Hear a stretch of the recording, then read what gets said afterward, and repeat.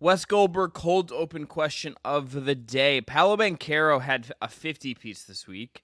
I think it's pretty obvious to me at least that that's the most impressive guy this week. He was kind of the big performer of the week. I think certainly some teams doing their thing as well. But I ask you this, Wes. We have more Magic stuff to get to perhaps next week, but what is Paolo's ceiling? Like, can this be a first-team All-NBA guy at some point? Can this be an MVP candidate at some point? Like, where are you at on the Paolo hype train at this point? Yeah, are you asking can he be All NBA at some point or All NBA this season? Because I think the latter is fairly plausible for this guy. When you're asking me about his ceiling, look, we have seen the prototype here, right? Like this is straight out of, and I'm not making the comparison though, but you just look at his size, LeBron James, Paul George, Jason Tatum. Like we have seen these guys either win MVPs or be on MVP ballots. That's what the ceiling is for Paolo Banchero. He is not the passer that Tatum or LeBron James is, and I don't know that that's ever really in his arsenal. But he has gotten out so much better and so quickly. Even just this season, you've seen tremendous strides. Last year, you saw a lot of growth as a playmaker, and I think that's really the thing that unlocks him. This guy is a natural-born scorer, right? He's going to be able to get points. He reminds me of Carmelo Anthony a lot in that way, but the one thing that Melo never was able to do was unlock the passing part of his game, and you could argue right now that Paolo Banchero is showing so much more as a passer than Melo maybe ever did.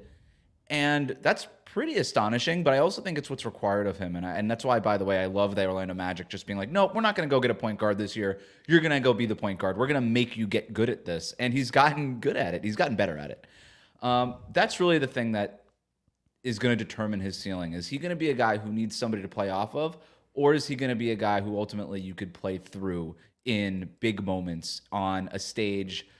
Eventually, he faltered in the playoffs last year against Cleveland, right? Like he was not a good playmaker in that series.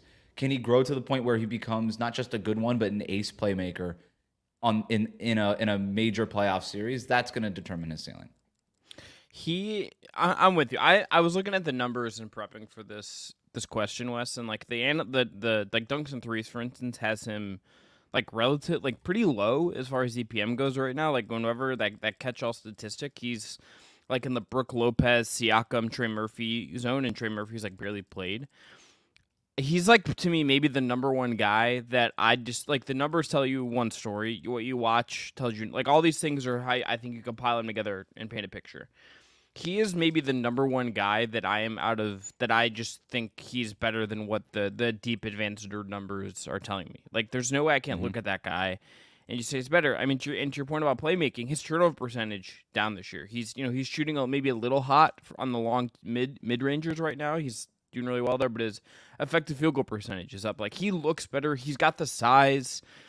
It feels like the leap for him is coming, and it feels like if there was ever, Wes, a world where, to me at least, I think there was at some point a debate about maybe Franz would in some ways be the guy there. Like, I think there was a world where like his playmaking and some of that stuff like could have pushed him in a certain direction in their kind of tandem. I think it's just like become painfully obvious that like that is, and this is the case last year I think as well, but I think that is just clearly Paolo. Everything goes through Paolo on that team. It is all about him and can he be All NBA this year? What is his ceiling in the next 6 years in Orlando? And it should, right? Everything should be built around him. That's why you take him number one. And I hear you, by the way, with the advanced stats. And here's the thing about advanced stats. They only tell you what has happened. They don't tell you what's going to happen. Like those dunks and threes metrics and everything like that. Paolo's 21 years old. Okay? The reason we're so high on this guy and why we project such a bright future for this guy is based on what we've seen. He is by no means a perfect player by now. And I don't think anybody is saying that he's one of the best 10 players in the league. But that's what his ceiling is. Right? Like, I don't think either of those things is crazy to say. And, it's funny, Chris, like we did this thing over at Fansided. I was involved in like one of our version of the top 100 player rankings. And I had Paolo higher than all of my colleagues there. Everybody was like, look at, and there, my colleagues there tend to be a little bit more advanced stat driven. And I'm just like, guys, like, look at what's this guy's, like, actually watch these games. Look at what this guy is doing. I'm sorry. Like, I don't care about the advanced stats with this guy. This guy is an advantage creator. He's a game changer. He's to me, a big moment guy. This guy just has all the intangibles. I could not be more in on Paolo Banchero. I'm very excited by what we've seen so far. I will give you a take that's adjacent to this before we get into the main thrust of the show, Wes. I and I say this as someone who uses advanced stats in my analysis, who relies on them and they're an incredibly useful tool to be comfortable using. I think sometimes we get to a point with some of these things where because there's this need for us, the quote unquote us, to have a take on everything, that advanced stats can just become a crutch when you don't have time to get all the way to something. It feels like something like that with Paolo. It's just like you got to watch him a little bit more to actually. It's such a great point, and not a lot of people are watching the Orlando Magic or have it, but they, you better. It's time to start watching them. Yeah, they are for real. Wes, a lot of teams in the West for real. I'm excited to in 2 weeks to do an East check-in. I'm very excited for Cleveland, Milwaukee on Saturday. It feels like a big game that Milwaukee kind of needs. A lot of good stuff already happening in the East. But on today's show, we're getting to a team that has struggled in the East so far. That is our beloved Detroit Pistons. We're going to talk about the LA Lakers again. And I have a take about Mike Budenholzer being the key to what is going right in Phoenix right now. That is all coming up today on the Just Basketball Show. Let's go.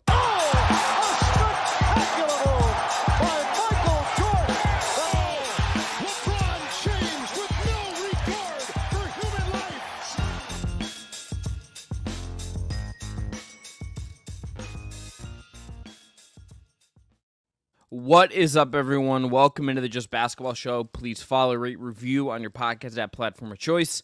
I'm Chris Manning. That is Wes Goldberg. Hit subscribe on the Just Basketball Fans YouTube channel if you have not already. And find us on TikTok, Instagram, and X. And Wes, you're going to tell us about our friends at BetMGM.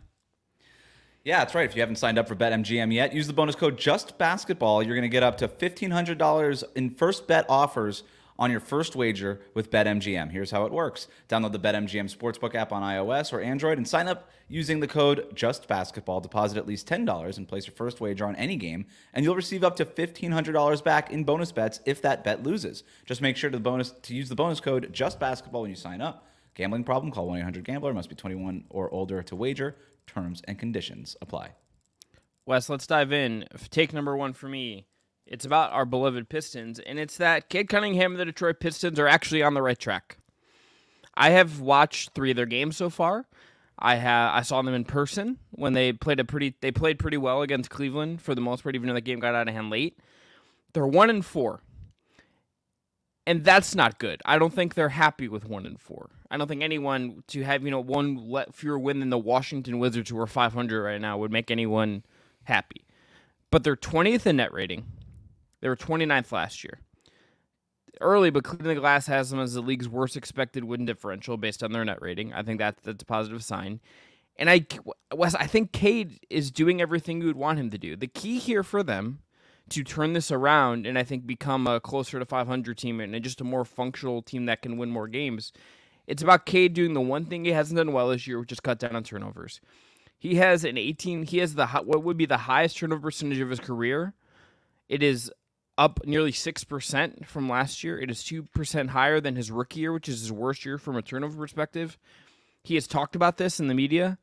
If Cade cuts down on the turnovers, the Pistons will immediately get better. There is a clear path here by that one simple thing with all the other changes they've made and what JB Bickerstaff is doing, Wes, to get this team moving in the right direction. They're already moving in the right direction, but to fully solidify that approach, it's all about Cade Cunningham cutting down on his turnovers. So a lot to get into here, but first of all, 2 things. I love the jacket today.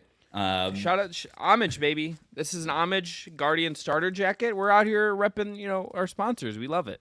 I'm gonna have to explore the starter jacket stuff. Although I do live in Miami and I have very little use for jackets. Yeah. But do you have 2 days a year where you can wear a jacket? Can I cut the sleeves off? Yeah. You could go Stone Cold Steve Austin. You got to find a jean one that you just yeah. We got to get you a cutout. That'd be good. I think that'd be a good look for you. I also love that we both have seen our flag planted team already within the first week and a half of the season. I've also seen the Detroit Pistons in person and came away very impressed. And so, a little peek behind the curtain here. When you tell me what your take is going to be, all you're before as we're preparing for the show, you're just telling me I got Pistons. I'm like, okay, my take cannot deal with the Pistons. I was a little worried, especially on your tease in the cold open, that you were going to be down on our team. And I'm very excited that you're telling me that you're up on the team, that you're high on the team, despite the record, despite the win-loss stuff. Because I'm there with you, and maybe this doesn't make for great radio because we're not necessarily disagreeing here. But I am tremendously optimistic about what it is that the Detroit Pistons are doing. I'm a little concerned about our over-under bet on 25.5 wins. Oh, yeah, absolutely. That's a huge concern. We got to get over the hump on that, but that was more of just us putting our money where our mouth is. I don't know how much confidence we actually had in that one, but I look at even just their point differential, and not even net ratings and these fancy things that you're talking about on cleaning the glass. They lost games. They lost games by an average of 9.1 points per game last year. They were outscored on average by 9 points per game last year. They're being outscored this year by 4.4 points per game. That's improvement. That's almost twice. That's basically twice as good as they were last year, despite the fact that they're losing these games. But you watch them and you're like, no, this team can't be taken lightly. This is not a team that if you see them on your schedule, you're like, all right, cool, circle that. We're walking over them. You got to compete. Like, Cade Cunningham is here to play. Jaden Ivey looks like a different player based on under JB Bickerstaff than what he is under Monty Williams. Is he still averaging 20 points per game? Because he was after the first couple games of the year. So, yeah, he's got really good splits right now. I'll pull them up and we'll get to them. But like he looks like a player whose coach actually believes in him now, which was not the case with Monty Williams. Yeah, he's at 21. He's at 21.2 points, 3.6 assists, 4.4 rebounds. I think Bickerstaff has come in there and that really established organization there. And I think that's really important with this team is they just seemed so disorganized last year. It was basically Cade Cunningham, go out there and please just do all of it. Save us. You have all the organization. You're the point guard. Y'all figure it out. And Cade's young, right? He missed a whole season. Like, this is not a guy who at this stage in his career can be the guy who figures it all out. He needs some sort of organizing principles. And you're starting to see it. I think Bickerstaff has done a really good job of making sure that the roster has inherent spacing issues. He's optimized it. He's done the most with the little amount that he has. Like, always one of Tim Hardaway Jr., Malik Beasley, Simone Fontecchio, like his spacers, like his quote-unquote spacers. At least one of them is always on the court. Most of the time, two of them. I think that's great. I think having Jaden Ivey play on the ball is really smart because it gets Cade Cunningham off the ball a little bit more, gives him a little bit of break. I watched him score like 20 points, 22 points in the first half against the Miami Heat the other night. That guy, when he gets going, is as good as anybody. So, yeah, I like the Ron Holland stuff that we've seen from him as an energy guy off the bench. There's just a lot to like there. I like a lot of their young players. We still haven't seen them fully optimized with Asar Thompson, who I think is going to change a lot for their team in a good way, right? They still are missing that one sort of premium defender who can really kind of make plays on the defensive end and turn stops into scores in transition and stuff like that.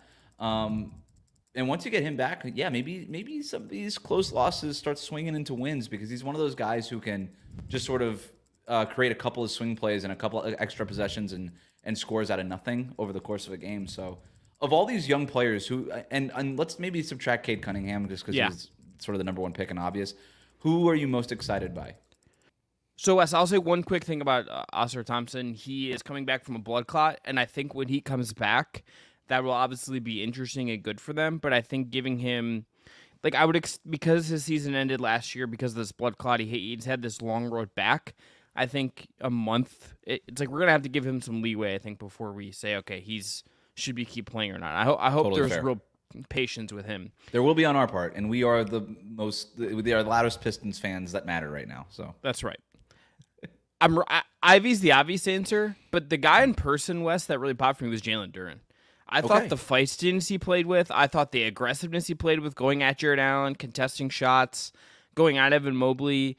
I've always really liked him as a prospect. He's still pretty young, but I thought the energy he played with, the aggression he played with, he's shooting 85% this year on twos. He's just been absolutely incredibly efficient, better than he's ever been. He's not shooting nearly as much, which is kind of an interesting development. His shots have been more than cut in half from a year ago, which is interesting.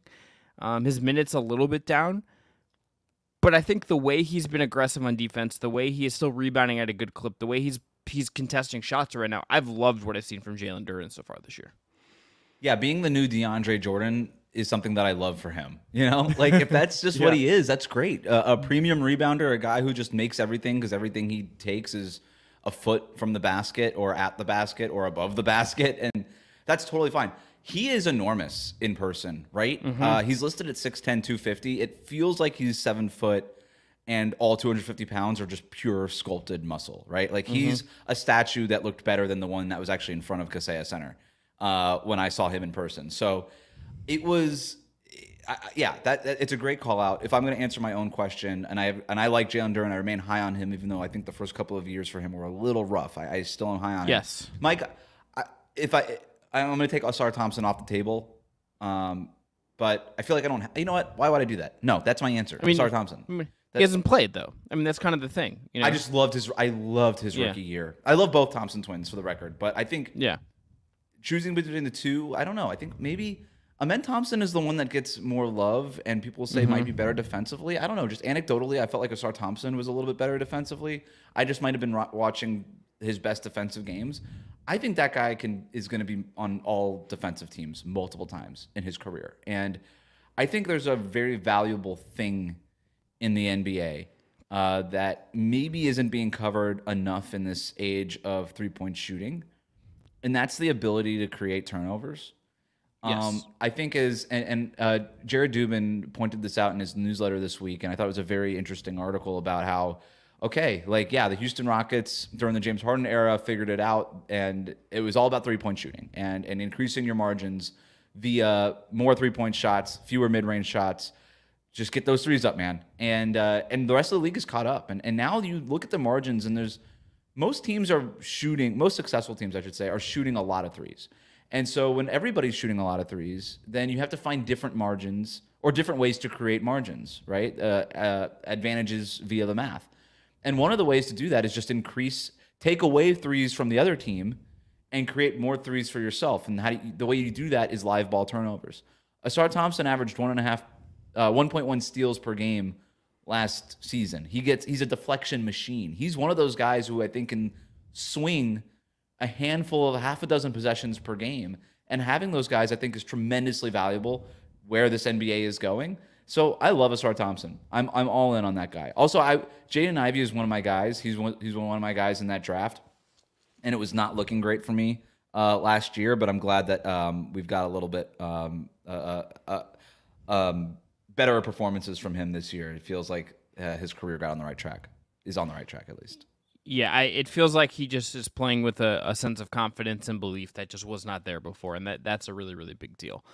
Where are you at on Cade? He is, for the year, again, turning the ball a little bit more, but he's scoring efficiently. He's taking slightly more threes. He's cut down on some of the mid-range. He's definitely the lead guy on that team. When you watch them play, everything when he is on the floor really is running through him first and foremost. He's setting everybody up. He's scoring when he feels like he can. Where are you at on Cade at this current moment? He's such an interesting player, isn't he? Because you watch him and you're like, wow, this guy looks like everything you'd want out of your lead point guard, right? He's right out of that Luka Doncic, sort of Ben Simmons when he was good type of school, where it's just like, hey, big, enormous playmaker who can make every pass on the court. And then you look at some of his stats and you're like, why is his assist-to-turnover ratio aggressively bad for somebody that was supposed to be able to read the court at an elite level coming out of college? What's up with this pull-up three-point shooting game with him? Like he's pretty streaky as a shooter, basically from everywhere on the court. He really struggles, despite his size, to finish at the basket. He had more. I think he had almost as. I think he was second in shots blocked per game last season. Like this guy gets a lot of his shots blocked. So you'd wish that there was a little bit more feel for scoring around the basket and a little bit more feel for the game in terms of a passer. But his highlights are incredible, and he looks the part. It's just when you kind of dive into the stats, you're like, yeah, there's definitely room for improvement in pretty major ways, right? Like you could actually make the argument that he's not that good of a basketball player yet based on some of these advanced stats. So, and they're not even advanced stats. These are just ratios and box score things that we're talking about here. So, and percentages. But I am a Cade Cunningham guy. I'm a Cade Cunningham fan. I think what Bickerstaff has done to take him off the ball a little bit more has been smart, because I do think if we are expecting Cunningham to be this Luka Doncic type of creator, where you could basically build everything around him and make him the hub of all of everything you do offensively, I think you're going to be disappointed. I think that's going to be a mistake. I don't think that's what Cade Cunningham's best. I don't think that's the optimized version of Cade Cunningham. I just don't think that that's there for him. But he can be a very good and lead kind of player. I just think he needs to play with somebody else who can create, right? And you've even seen this with Luka. Like once you add Kyrie Irving to the mix, how much easier it is on him. Cade Cunningham is nowhere near Luka and won't ever be. But if you surround him with a little bit more playmaking and a little bit more space, I think you're just going to make things a lot easier on him. And he could be one of your main cogs in an offense. He might be something more similar to like what Jason Tatum or Jaylen Brown is to Boston, where you could do a lot of it, but you don't have to do all of it. And that's fine. You can win a lot of games that way, especially when you're big and bring a lot of the other things to the table the way that Cade does. Yeah, like, and to defend him and I'm not saying you're picking him, but it's like, if people are saying, oh, he shouldn't play like Luka, it's like there's one guy in the world that really should play like Luka, and that's Luka. Like, there's no one really else you would trust. Don't tell that to James Harden. Well, peak James Harden could do it as well, but I don't know if I would want. Prime James Harden's trying to do it now. He's like, hey, look, work for Luka. I can keep doing that. Sorry. I didn't mean to no, it's okay. The Clippers also are employing someone who definitely doesn't belong on the NBA roster. So weird times out with the Clippers at the bathroom list, the heavy bathroom filled fan wall Intuit Dome. Would like to go to that arena, but alas. I'm bullish on Cade. Again, I really think if he just cuts on the turnovers, which like I believe he will, just because it feels like he is being so aggressive right now and just trying to get everything to work. It's like, and it's just out of characteristic for him from last year and being just year 4 in the league.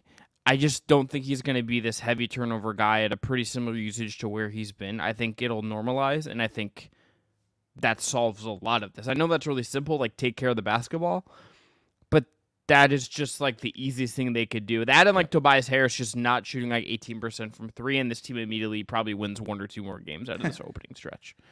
Yeah, look, I mean, you can make the argument that Cade has not played in an organized offense before this. And so with as much as little space as he had, of course he was going to turn the ball over a bunch. But he's playing in more space now, and he's never turned the ball over more, which is a little concerning for me. 7.4 assists to 5.6 turnovers per game. I need to see growth on that end, but I am with you. I am bullish on Cade Cunningham. To me, it's a little bit similar to what we were talking about with Paolo. I know what the stats say. I also know that my eyes, I like a lot of what I see. And if he just cleans up some of it just trims the fat on his game a little bit more, I think this guy could take a major leap, like almost like pretty quickly. Like I think this guy could become an all-star almost overnight. But if he can trim the fat and like the bad tasting fat, not like the good fat that you get in like a prime ribeye. Like you got to cut that out. The turnovers and the inefficiencies and getting blocked at the rim. You cut that out, I think the sky's the limit for that guy. Yeah, 100%. All right, up next, Wes, we are going to get to your take on the LA Lakers, who did just have a disappointing loss in person, but Bronny did get his first points. Interesting night for them in Cleveland on Wednesday. But first, got to tell you about our friends at eBay. eBay has been a fantastic partner of the Just Sports podcast network this year, partnering with Just Baseball, which I kind of should be hosted with this jacket, on 3 incredible events from spring training to the All-Star Game to Wild Card Weekend. And we want to shout out their new Game Time Gets collection, along with career benchmarks, league-wide records, and single-game achievements that will trigger them to drop at ebay.com/Game Time Gets. With bidding for each card starting at 24 cents as an homage to basketball's 24-second shot clock. Tons of great cards over at ebay.com/Game Time Gets.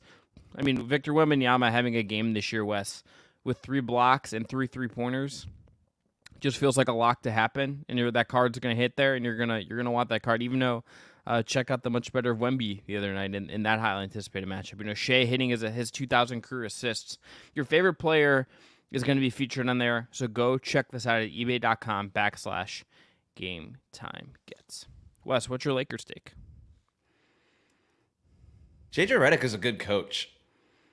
Yeah, you said it before that us agreeing is not good, podcasting. He's absolutely a good coach, and I don't want to do. No, here's the thing. I'm not full like Lakers fan glazing about like every time you see like a Lakers fan tweeting about this, and they're like, "Oh man, he just communicates," and like every little thing he does is like an A+ in the language they're using. But just like I was watching him a bunch on the sideline the other night. And even in the fourth quarter, when they're like gonna lose the game, Bronny's in, Dalton connects like the main guy on the offense. He is like so anal about like what they're doing to make sure they're doing it correctly. And it's like, to me, as an outsider looking in and not talking about like the way he is detail oriented and just like so insane about this stuff. That to me is like what makes some of the best coaches the best coaches. I want a coach who's absolutely a zealot about this stuff, and it feels like JJ Redick's an absolute zealot about all the little stuff, which bodes really well for him. Yeah, being insane is a pretty good prerequisite for being a good head coach, isn't it? Like that's your pull quote, by the way, for this. I'm just I'm making that. Go ahead, type it up. Okay. Eric Spoelstra, Joe Mazzulla, like these guys are like insane. Well, these guys are bananas, right? Like, yeah, Joe Mazzulla legitimately says something once a week that I'm just like, once in a while. This is not the point, and so I don't mean to do this, but I have to do it because it just popped into my head now. Once a week on my Instagram feed, I get the clip when someone asked him, "Did you talk to the royal family?" And he says, "Jesus, Mary, and Joseph," and he's like dead ass serious. And I'm like, this guy's brain is locked in. And then all the quotes about like the soccer, he's an absolute nut. I don't know how he doesn't laugh after some of these because he knows he's a meme. Like he knows he's trolling guys. I don't know if he knows he's a meme. Like I think at a certain point you're just like unaware. Okay. Well, whatever it is, JJ Redick is, I think, a little unaware of how intense he comes off of, and that's fine. That's okay. Like you should be intense in that coach. But here's my point with JJ Redick is. He said he was going to do something, and then he went ahead and did it. And it's only like a week and a half into the season, so it doesn't mean that all this stuff is going to carry through. But I love that it's only a week and a half into a season, and we're already seeing a huge difference between last year's Lakers and this year's Lakers. And I think one of the things that we mistake a lot in the NBA, in professional sports, for that record, it's really hard to change your identity without changing your personnel. Mm-hmm. It's really hard. When you basically have the same roster outside of Dalton Connect, who's the rookie they drafted, and Bronny James, who's the other rookie they drafted, in case you haven't heard of him, then it's very difficult to just kind of change everything that you do. But you hear coaches all the time talk about this at media day. We want to play faster. We want to get more threes. We want to do this. We want to do that. We want to be better defensively. We're really going to dial in. Whatever. Well, JJ Redick, early in the season, the Lakers are 3-2. I know they just dropped 2 straight, but I'm not worried about it. I love how pissed off he was after that Phoenix Suns loss. And how he was accountable for it, unlike Darvin Ham last year that would be like, oh, well, we were really injured. And you're like, okay, dude, so, like, welcome to the NBA. Every team's injured sometimes. Yeah. He said that they wanted to increase their rebounding percentage. They did. They were 29th in rebounding percentage last year. They're 15th right now, where their rebounding percentage right now would have ranked 6th last year. And they were 29th last year. That changed overnight. Same personnel. He said he wanted to play through Anthony Davis. We've heard that before from Lakers coaches. None of them did it. JJ Redick has done it. Anthony Davis is averaging 30 points per game. That's 3rd in the NBA. I mean, this guy is in line for the scoring title the way that he's playing. His usage rating is way up. So it's not just the points. Like you watch these Lakers games, and the offense is flowing through Anthony Davis. I think the fact that they won a game the other night that LeBron James scored, 11 points or something? Almost had his double-digit point thing record snapped, his streak snapped at like 1 billion games or whatever it is. The fact that they still won that game with Anthony Davis playing the way that he played. Did they win that game? I'm trying to remember. I'm getting all my games confused. It's okay. We've already hit the game metrics. Like this, I always tell myself it doesn't happen until later in the year. 2 weeks in the NBA season, you're just dizzy keeping track of everything. They lost the game. I'm sorry. That was the Phoenix game that they lost by 4 points. But the fact that they were even in that game on a night where LeBron James was playing like that, no LeBron James is ever in that game. No LeBron James team is in that game if he scores 11 points on that kind of shooting performance. That's one of his worst performances of his career, shooting-wise. But they were because of the fact that they are playing through Anthony Davis, and they have narrowed the margins that were so wide open last year. Everybody wondered, how were the Lakers so bad last year when you got a healthy and all-NBA caliber season from LeBron James and Anthony Davis? It's because they sucked at everything else. That's why. You just got to narrow the margins where you don't suck at all of that other stuff. And JJ Redick has come in and done that. That, to me, is good coaching. That's what it is. We know what you're getting from LeBron James. We know essentially what you're getting from Anthony Davis. It's figuring out a system that wasn't in place last year, the right rotations, and then beyond all that, just stuff on the court. I think this team really enjoys playing for JJ Redick. I think this team believes in JJ. I think when JJ Redick talks, I think they believe that guy is prepared, and that whatever he says is going to be better for us, so we're going to listen to him. And I've heard it now a couple of times. I think one of the hardest things that a coach has to do is get his players to buy in. And I agree with that. I think that probably is the hardest thing. I think a lot of coaches get a lot of shine for the cool like ATOs that they draw up and whatever, and that all stuff is fun and important. Nothing more important than getting buy-in from your guys. And the fact that they didn't buy in on Darvin Ham's coaching last year might have been fine. You know, it turns out that maybe he wasn't a great coach. But the fact that they're buying in on what JJ Redick is selling right away is very powerful, and I think is one of the reasons why I think we have to think of the Lakers a little bit differently. And I am saying this off of 2 straight losses. So that was a long monologue, Chris. I apologize for going long on it, but it's okay. I've been very impressed with JJ Redick so far. Can I tell you when I was full? Here's the thing I'm just going to tell you. We're on a podcast. I don't know why I'm setting it up like that. That was dumb. That was bad. Can I talk to you on this podcast? Yeah, can I talk to you on this podcast? The moment I became pretty into Redick as a coach is did you see the clip where LeBron gets to the shot clock violation and JJ says shoot the fucking ball? Yep. The coaches that have had the most success with LeBron to date are Tyronn Lue and Eric Spoelstra. Frank Vogel is in this, I think, as well, although like that wore out. But did get fired. It's a weird one. Yeah, and it wore out for whatever reason. But I think when LeBron has a coach who goes at him, it works. The part of the reason, I think the number one reason like the David Blatt thing did not work is because David Blatt never felt like he could really challenge LeBron. There was never an equal footing. Right. There was never LeBron, like, despite like carrying a lot of weight and holding a lot of power, I think he does like to be coached. He does like to be pushed. He'd like someone to challenge him. Ty Lue was great at that. I think Ty Lue coming in and like not really changing a ton, but really like being able to push that locker room and push LeBron on down, changed that 16-cap season. I think in Miami, I think LeBron he's called it his college years. He'd call that the years he grew up. That is because of Eric Spoelstra. That is because of Pat Riley. That is because of the culture that is set in that organization. That was not there with Darvin Ham. It felt like the last couple of years that it was just kind of listless, and there was not a lot of really like, it was like the LeBron show. There's obviously always going to be elements of that because he's LeBron James, arguably the greatest player ever, the biggest ambassador the league has right now. But JJ Redick can push him, and there is a mending of the ways. It's almost like if we go back to like them doing the Mining the Game pod together, Wes. It's not that like it wasn't a precursor that LeBron was just going to get to tell JJ what to do. It's that he actually gives a fuck about what's coming out of JJ's mouth. And if you can get LeBron to buy into what's coming out of your mouth, that's like half the battle of being an effective coach for LeBron. The other stuff you have to do well too. JJ is nailing all that so far. You've hit that absolutely right. But I think it starts and then gets more likely to be effective because he's willing to have that tete-a-tete with LeBron. Yeah, and you don't just get that. You have to earn it. And the way you earn it is not by pushing LeBron. It's not by holding him accountable necessarily. It's by earning his respect. There's few people who have ever known the game of basketball better than LeBron James, right? And I think JJ Redick doing that podcast, maybe LeBron James already knew it, and that's why he agreed to do the podcast with JJ Redick and take time out of his season to do that. But I think it's very clear by him doing that podcast that he respects JJ Redick's basketball IQ, that they can, like you said, go tit for tat on just basketball stuff. On, hey, I think we need to switch this specific screen and roll. And JJ Redick could be like, you know what? No, I don't think we should because X, Y, and Z. And LeBron James will listen to him. I think that's been clear. And so when JJ does try to hold LeBron James accountable and does try to coach him and the rest of the team, LeBron James is going to listen, right?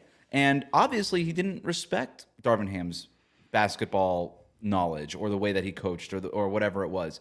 Clearly, you know what? I probably shouldn't even say that, but that's sort of the inference that we're getting based on all the reporting coming out of exactly. So it feels like it exactly. But he clearly respects JJ Redick. Now we have seen LeBron James change how he feels about coaches in the past. I don't think that's going to happen with JJ Redick, but you should always just keep the door open with LeBron James, I suppose. But so far, I think Redick's done a great job, and if this is a team that a couple years ago did go to the Western Conference Finals. And you look at the Western Conference right now, and, you got the Oklahoma City Thunder at the very top. Do you feel awesome about any of these other teams? Like, no, Dallas looks good. Dallas looks good. But, beyond those two teams, I'm not, feeling great about some of these other contending teams that we thought, right? It's not been great for Denver, to say the least. Minnesota is kind of going through their growing pains and all this other. Memphis doesn't look like the juggernaut that we thought they might be able to return to. I think in other words, I think the Western Conference is pretty open, and there's no reason why the Lakers can't break through it. They've got 2 top 10 players in LeBron James and Anthony Davis. They're well coached. They do need, and I guess the next part of this would be what comes next. The backup center position for them is a mess. Jackson Hayes ain't it. Yeah. No, he's not. It feels he's like a D'Angelo Russell trade has to happen if they Yep. want to take this season seriously. And so what can you do on those margins? Can you get another 1 or 2 rotation guys? I think that could help them in a major way here. I don't know what that move is, and they have some time to figure that out, obviously. Yeah, and I look at Connect as like an example of just where they need to improve. I think there were some hopes for him coming in as a shooter and just like an impact immediate guy. I mean, I saw from a betting perspective, he had like pretty long odds at BetMGM and other places. I saw some people, there was like some tickets on him and some long shot cases made for him as like a sneaky rookie of the year candidate or like a top 3 to 5 finish. I saw that analysis and I understood it. You know, this is really based on seeing him in person, but he looks like a rookie who's really learning how to play at this level right now. Mm-hmm. And at some point, if you're a really good team, can you afford, him messing up on defense and looking out of position? Can you afford him, like struggling a little bit to find his exact spots in the offense? Like, I think those are all valid questions that are going to come. I think you can right now, and by the playoffs, you hope he's not doing that as much. And I do think that they need to play him. I think they need to throw him into the fire and figure it out because Max Christie has not been the guy they hoped he would be. They just declined the option on Jalen Hood-Schifino. So they clearly don't feel good about those guys. I think they do feel good about Connect. And JJ Redick is using Connect in really interesting ways. Like he's bringing back like that floppy action kind of Spain pick and roll stuff that he used to run all the time as a player. And it's just so easy to just drop Connect into those actions. And when you have somebody that could do that, paired with Anthony Davis and LeBron James, it's symbiotic for everybody. It's a natural basketball event. It just works. And so, I think play him a lot, get him ready. Maybe that's one other guy you have, but I would be seriously looking at some trades for them. Like if you can get a serious backup center, and I know that they've been linked to Jonas Valanciunas, and that's, I don't know, based on stuff that I'm hearing, that's still the number one option for them is to go get that guy. If you can get him, come off the bench. You can even play him in lineups in certain matchups with Anthony Davis if you're going against Jokic or whoever it might be. I think that would be a great get for them. And if you can get one other guard that you could just feel good about throwing out there. I know that they're working Gabe Vincent back, and maybe that's ultimately – but even then, you would still probably need one other guard, a guy who could maybe break somebody down off the dribble but then not give up everything defensively that D'Angelo Russell gives up. I think that would be key. Yeah, and look at Jared Vanderbilt back at some point, or his salary used in a trade. Like, I mean, he's kind of a funky offensive fit, I think, at times for what Redick wants to do. But that's a salary you could use in trade. I think there's a lot of flexibility there, and I am much more into Lakers now, West, than I was coming into the season. I feel much more optimistic about like what they could be this year than I think I was coming into the year. That's really where I've fallen on this, and Redick deserves a lot of credit for that. They do. If I'm the Lakers, maybe I call the Wizards and I say Jonas Valanciunas and Malcolm Brogdon. Yeah, I don't hate it, And I think, and how much they want to, mortgage the future for this year, maybe next year is an open question, but I think they're set up now. Like with whatever LeBron goes this year, probably after next year would be my guess. Like the early returns are good, but like I'm more a JJ Redick, Anthony Davis era sounds like kind of interesting to me, honestly. Like I'm kind of into whatever that could be for the next couple of years, Like they feel like they hack. Like I know all this. There's blasphemous stuff about like I would say maybe not blasphemous, but really hyperbole about how people were talking about JJ as like this. The figure he was going to be as I can't remember the exact name that was brought up with him. Pat Riley. It just Pat Riley. You of course, yeah. But it feels like they have something in him that it's like I couldn't envision Darvin Ham coaching the Lakers beyond LeBron. Like if he had stuck around, I couldn't imagine him lasting another year. I can imagine JJ actually lasting in this job based on how it's gone so far. Yeah, which was not a given. Not a given. No, because between him and LeBron and AD. I mean, you got LeBron and AD, 2 future Hall of Famers. LeBron, greatest player of all time. They're also responsible for setting sort of the culture of what the next version of the Lakers is, right? I think that's, and if you have them buying into what JJ Redick is selling, then again, like everybody who comes into that organization after LeBron James eventually leaves and is coached by JJ Redick, they're going to have to say, it was good enough for LeBron, it's going to be good enough for me, right? It's hard to claim otherwise. And you could even tell with somebody who is earned the reputation of being hard to coach, like in D'Angelo Russell. You're seeing D'Angelo Russell kind of take to JJ Redick a little bit here too, right? Like there's, I don't know, whatever. It's Lakers social media putting it out, so take it for what it's worth. But moments of JJ Redick coaching D'Angelo Russell pretty hard, and D'Lo seems pretty open to it, right? And D'Lo's a really smart guy. I don't think he gets enough credit for that. I've written features on him. I got to know him a little bit, but I think he's also stubborn in the way that he plays, but or maybe fixed in his ways is probably a better way to put that. But JJ has gotten a little bit more out of him, but I do think that eventually they'll probably have to move on.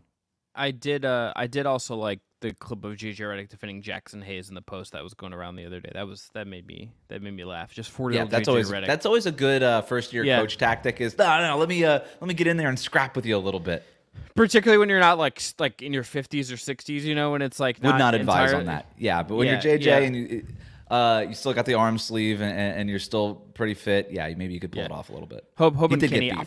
I forgot JJ had all those tats. I kind of forgot about that. Yeah, it's funny because you have to wear either the quarter zip or the sweater as a coach, and very rarely do you see anybody roll those sleeves up. I'm a big sleeve roll up guy. Maybe that's again me just being in South Florida, but I have a hard time keeping the sleeves all the way down on anything. And I'm surprised that more coaches don't roll up the sleeves on stuff, but it's cold in these arenas. Anyway, this is not important. You don't see him flashing the tattoos as much now that he's a head coach.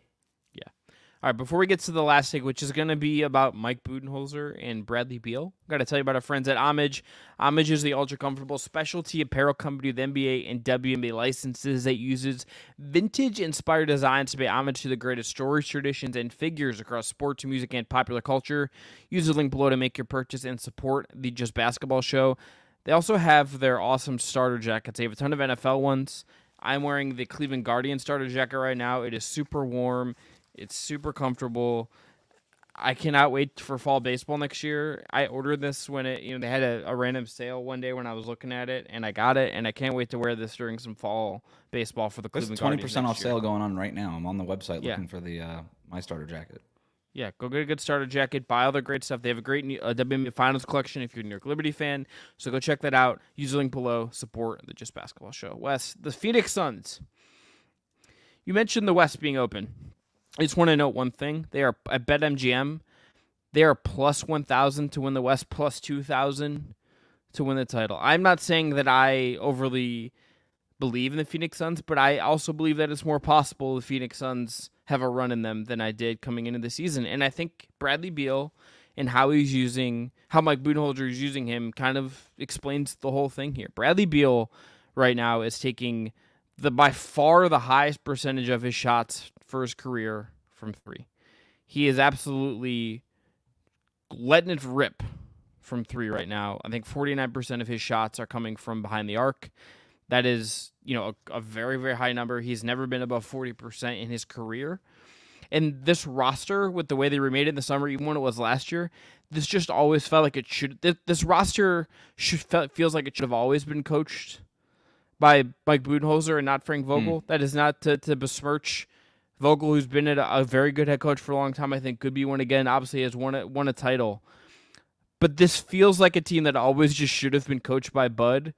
It looks right now. They're flowing. I think, the way they got Royce O'Neal last year and the way they redid their bench this offseason is a big deal. But I think if you just look at how Beal is playing, the way he's being used and the comfort he looks in right now, I think it tells a story about how this team is a different version than it was last year. And if it keeps trending like this, I do think there's something here to watch with the Phoenix Suns.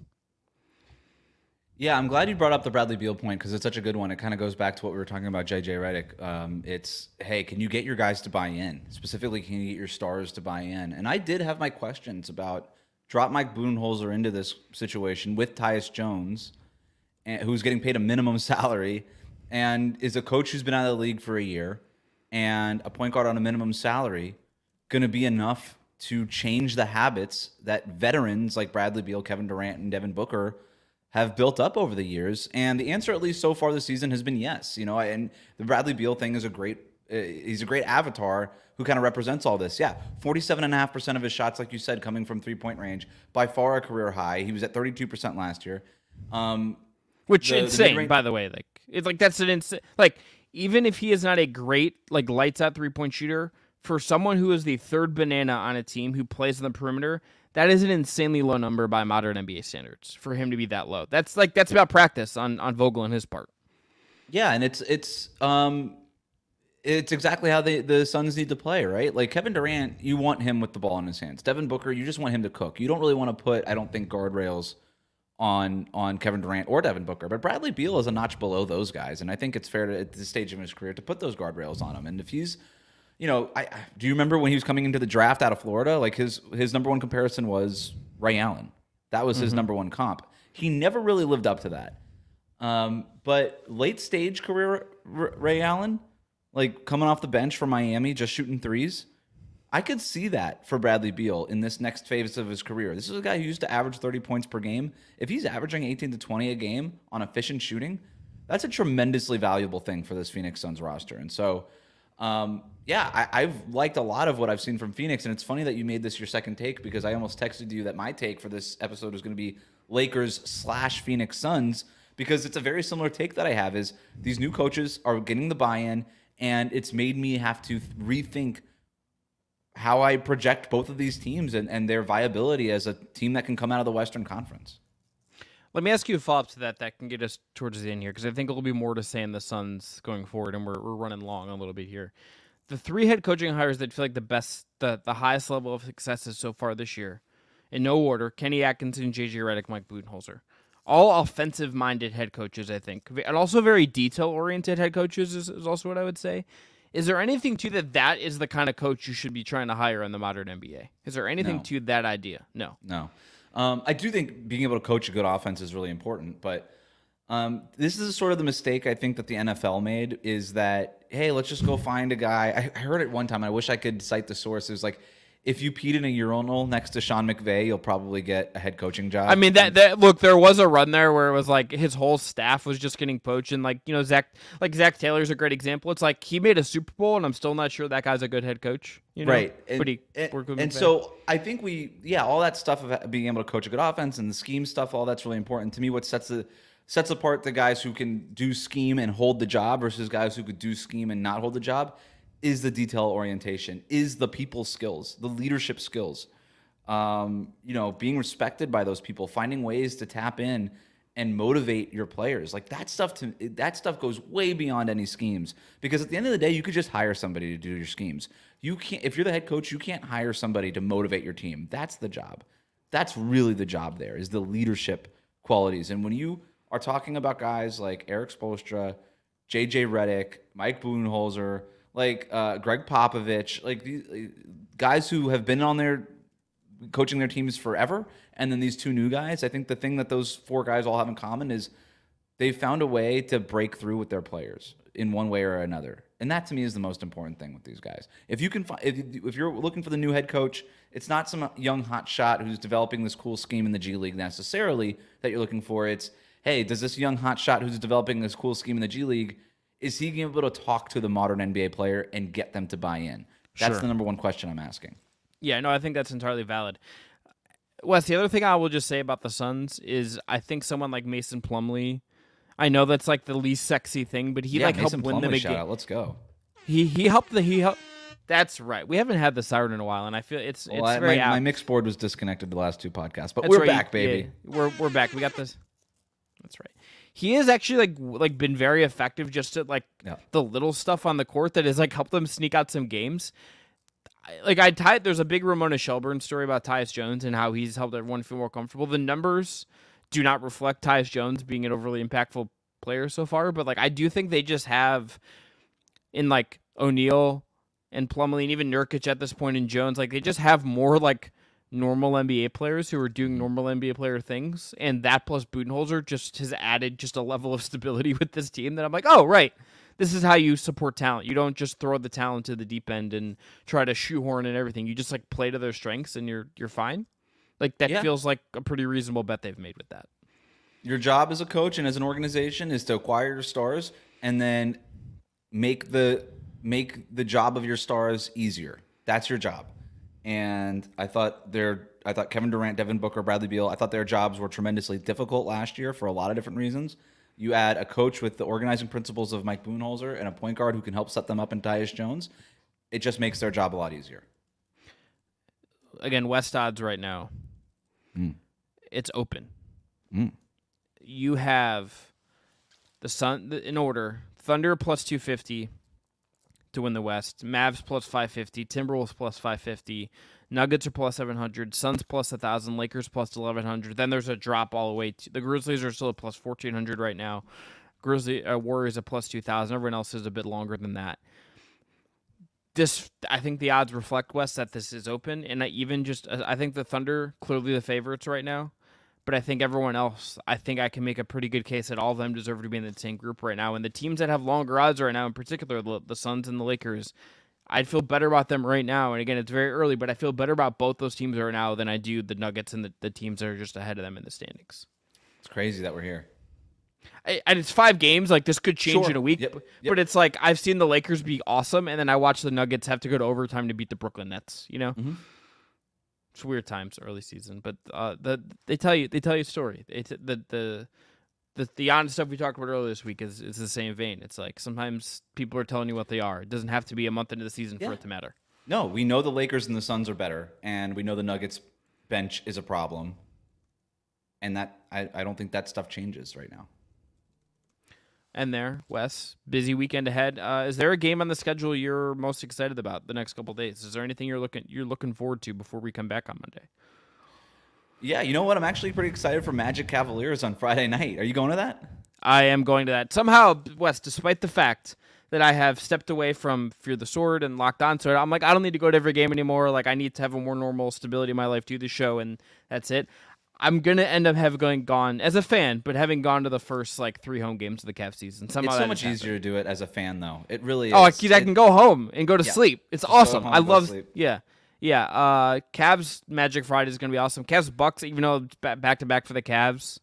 I think that's another interesting one. And then the weird one that I'm looking forward to is also on Friday, and that's Celtics Hornets. I've just really liked watching the Charlotte Hornets this year, and LaMelo Ball's just doing wild shit. And the one-legged 3-pointer he's really into that lately.